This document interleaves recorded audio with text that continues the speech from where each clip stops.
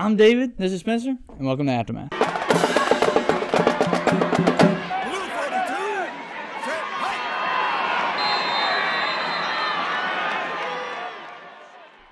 Welcome back to Aftermath, the Sportscast, where we cover the 9-1-2 area. We just got done with week 2. It was an insane week. We thought it was going to be a little bit better, but we're going to dive into that just in a little bit. Before we do, I want to appreciate you being here. Thank you. Make sure you like, comment, subscribe, hit the bell icon. Our views are going up. Our subscribers are going up. We're making more motion in the city, so we do appreciate all y'all's support. Going into your quick picks, you went 8-2 this week, which is, that's all right. That's pretty. You expected me to go 100% every week? No, he did really good this week. Overall, he is 17-5. Come on, man. Which is a little bit behind from last year, but we'll see. Let him know my final record from last year. Final record from last year. We went back. It was 97-16, which is like 88% or something like that. Which kind of why it's a little bit shocking that he's doing so bad this year. I'm 17-5. How is that bad? I say, going into it, Effingham would lose a tough one against Houston County. Yeah. Say they lost 44-41. Yep, I heard. I'm gonna say Effingham was down 21-3 at halftime. So the second half they had a really great performance. I don't know what happened in that first half, but if they're able to play like they did in the second half for the rest of the season, Effingham's probably going to be a real sneaky team to sneak up on people. As they go into the second game, Richmond Hill, the team that you had at number 5 preseason, that might be moving up the ranks a little bit after this one, beat Glen Academy 31-12. Very good win. That's a good win. I want to say Glen Academy just beat Wayne County last week. Wayne County is a good team. Richmond Hill came out, had a good defensive showing. Offense seemed solid. So, yeah, they had a nice win, though. I say BC went over to Buford. Took them on number 5 top 10 team in the nation. I'm not exactly sure their rank. They lost them by 1 point in the last minute, 29-28, but a hell of a showing. Crazy. I was watching that game on my phone while I was filming the Savannah Christian game, but BC came out to play. If BC's able to play like that for the rest of the season, man, and stay healthy, BC's going to be all right. Everybody's crying and complaining and acting like BC fell off because they're 0-2. Last time they were 0-2. Went 13-0 and won the state championships. I would say their coach puts their schedule like that for a reason. He knows that if he can, first 2 weeks can play some of the toughest teams that he can find, when they go to region play, they're ready. And they should have had that. Yeah. Buford had 2 2-point conversions that they scored on the last 5 minutes of the game. BC should have stopped one of them, but that was a really, really good performance. Want to know Mackay? I would say Mackay had another interception. Pick 6. No more turf toe. Man, Mackay's a beast, man. Yeah, and say he's turning up over there. Going to the next game, Beach would beat Savannah High 41-0. Enough said. Man, I don't know. Yeah. Yeah, I've been. Groves would lose to Shout West. Shout out Beach. Groves would lose to West Lauren 28-0.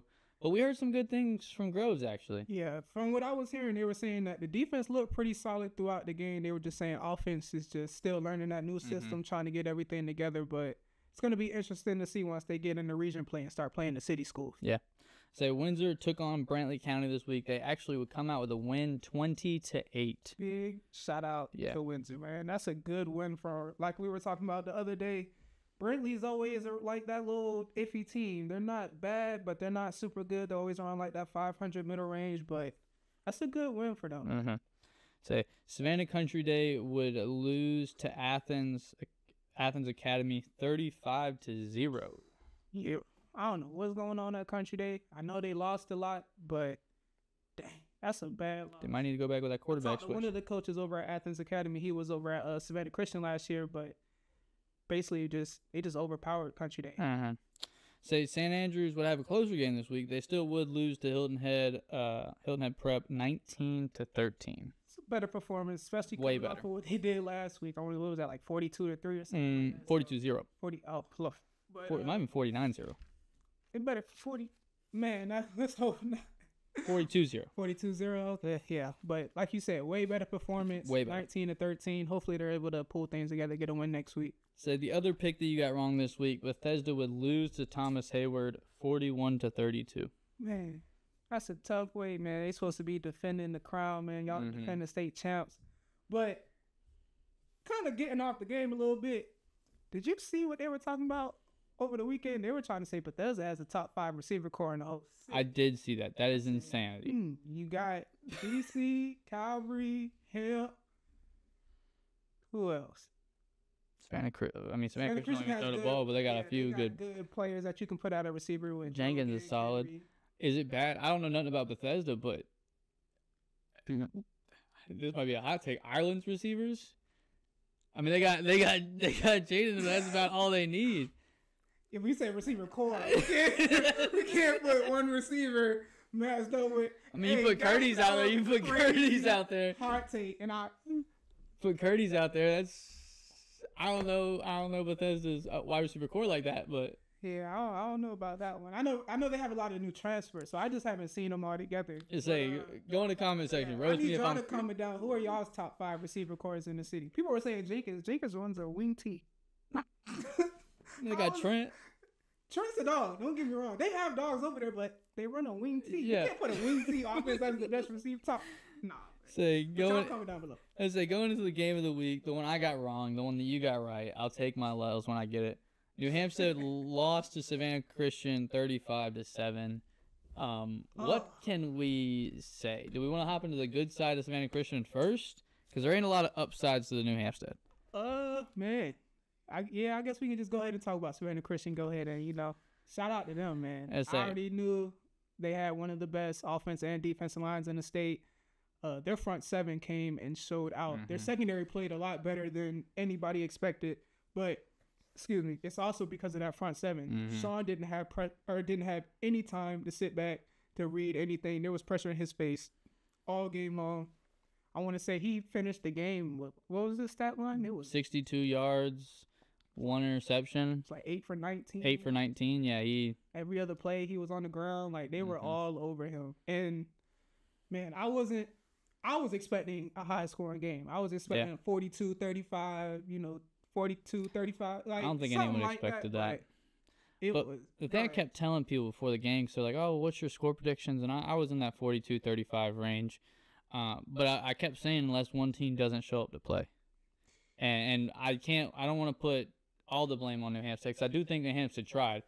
But that, like you said, that front seven made it practically impossible to throw the ball anywhere further than 10 yards. I mean, they had a few where Sean would literally just take the one-step drop and throw it up and hope that Kamari would go get it. But other than that, he was getting hit almost every play. They did try to establish the run early. Didn't really work out too well, which we kind of figured that would be shut down. Yeah. But what didn't get shut down was Savannah Christian's running game. Oh, I mean, Zoe ran for 171 yards, 3 touchdowns. Kenry added a touchdown. Dogs out there, man. They had to average 6-7 yards a carry, bro. Had to. And there was if there's any bright spots in New Hampstead, it was their defense line played a pretty okay game. Mm-hmm. I mean, compared to everything else. But I mean, Zoe Smalls and that offensive line, man, they were just bullying them up front, just like how they did last week. Like that front line on Savannah Christian is just so dangerous. They're all young, they're big, they're strong, they're physical. They play till the whistle. Mm-hmm. Like I know sometimes past the whistle. I know there's a lot of people crying and complaining, talking about holding. Man, you can call holding on every play. Yeah. And when you're that big and it's a mismatch in size, yeah, of course the people gonna pull away. Like you're gonna see some holding, but they just got overpowered. They got over physical. And from what I heard at the beginning of the game, somebody told me that New Hampstead looked like they didn't have any energy before the game started. So I don't know what was going on. It looked like they were talking a lot during the week. I don't know if they used all their energy during the week or what. But the other thing is they could have gotten off the field on multiple occasions in the first half. Right. But it would be 4th and 3, 3rd and 3, 3rd and 2. Savannah, guys, if coaches are watching, Savannah Christian goes on 2 if they're within 5 yards in 3rd down. They do every time. Hey, why are you snitching? I'm not. I'm just I'm a journalist. I call what I see because it was pissing me off, bro. Because these kids should know that.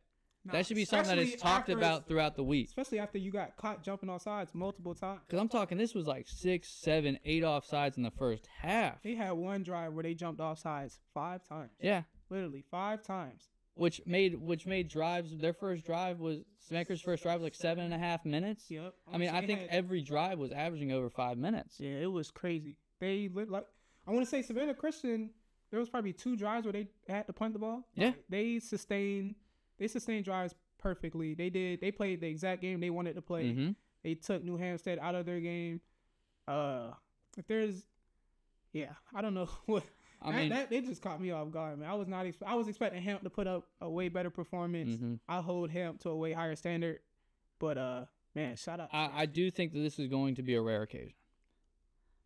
Because I don't think New Hampshire. I don't know Wayne County. I don't know the rest of the region how their front seven is, but I would hope that this is going to be the hardest front seven they go up against. It might be the hardest, maybe, but boy, them boys over in Ware County, BC, Warner Robins, Perry, can't sleep on Effingham, who they got coming up next week, like Richmond Hill. Yeah, it's gonna be tough, man. Hamp definitely has to clean something. Ridiculous. It's tough. You want to talk about hardest schedules? BC has it for sure, but if you look at that Hamp schedule, boy, and they played Calvin in a scrimmage, like who haven't they played? I will say this though, their coaches, even when they were down 21-0, they were very uplifting, saying, "Hey, this cheap chopping wood, they're gonna get tired," which they were. They were starting to cramp up later in that third. Yeah, y'all need to drink some water, man. Start stretching. I don't know what's going on, but kids be cramping. And I don't get how y'all prefer to eat mustard during the game than just drink water during the week. And y'all barely practice. Yeah. Bro, we were doing 2-a-days, 3-a-days when we was in school. Y'all barely practice. Y'all's body should be. Yeah. We gotta get off that, man. But anyways, it was a good week. I wish that game was a little bit closer. I think we all do. I don't think anyone guessed that it was gonna go that way. Did anyone get the score prediction correct?